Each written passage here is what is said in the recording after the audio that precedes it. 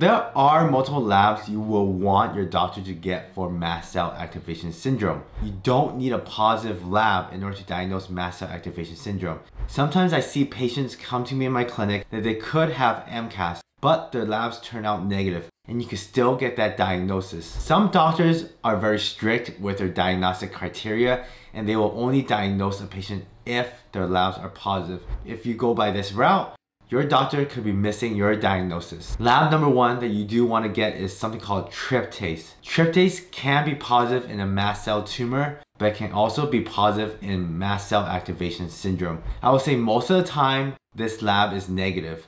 Lab number two that you do want to get is plasma histamine. So you want to get histamine in the blood. Sometimes when that's positive, it could be a clue that the patient could have MCAS. You also want to get prostaglandin D2. So prostaglandin D2 can turn up positive in MCAS, and you do want to get the urine type. Another lab you do also want to get is called N-methylhistamine, and this is a urine kind to help diagnose MCAS as well. Another lab is leukotriene E4, and on top of that you want to get chromogranin A.